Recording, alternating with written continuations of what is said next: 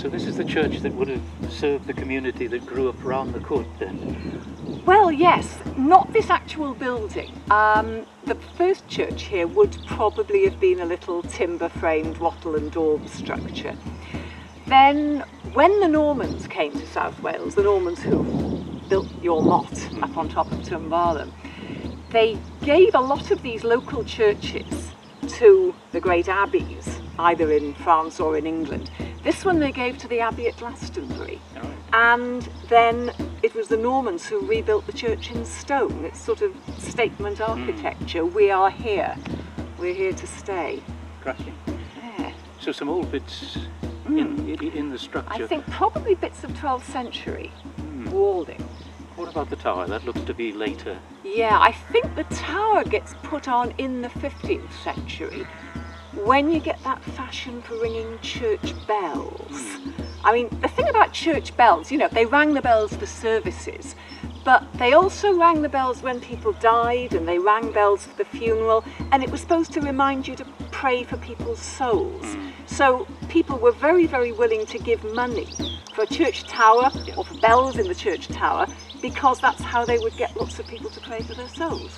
Now, this is slightly peculiar. I mean, it looks like an odd flight of steps, but there's a bit more to it, isn't there? Very conveniently positioned for weary walkers. Yes, yeah, indeed. Yeah. Yeah, I mean, what we've actually got here is all that's left of the medieval churchyard cross, because that great lump of stone there and the little bit of a shaft on top, there would originally have been about 6 foot of shaft, and on the top of it, a carved head with the crucifix and maybe a couple of saints. So it would have been quite impressive. I mean, it really would have dominated the local landscape. Yeah, indeed. It, as you say, it would have been a dominant landscape feature, but it does come to a crunching halt, doesn't it? Well, yes, all that came to an end at the Reformation, and most of the churchyard crosses were taken down in the 16th century. Newports ended up in the river, and they found it when they were building George Street Bridge in the early 20th century, and now it's in the museum. So, you know, if you go to Newport Museum, you can see what one of these would have looked like. Yeah. Okay.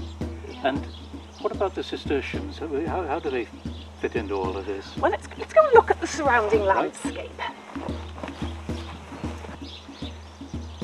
All the land over that side of the road belonged to the Cistercians. But this wasn't necessarily a good thing for the people of Henllys. Because the Cistercians weren't always Mr. Nice Guy. They weren't always good neighbours. They had this desire to farm the land themselves, and they were quite capable of kicking the local tenants out in order to be able to do that. I mean, we even know of some places where they actually destroyed churches in order to keep the world away from their doors. It's not quite the image that they want to portray, is it? No. But, you know, they were doing what seemed right to them at the time.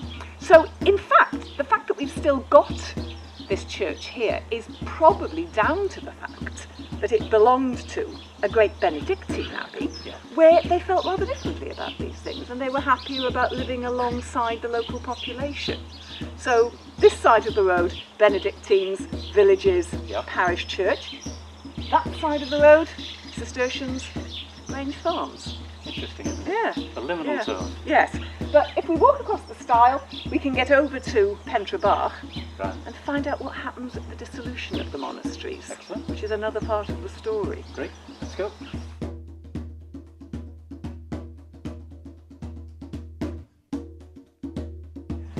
Right, so we're going over the stile now, are we? Where are we off to? Well, if we go over the stile and across the fields, we get to Pentre and we find out what happens at the dissolution of the monasteries, which is the next bit of our story. Great, well let's have a go.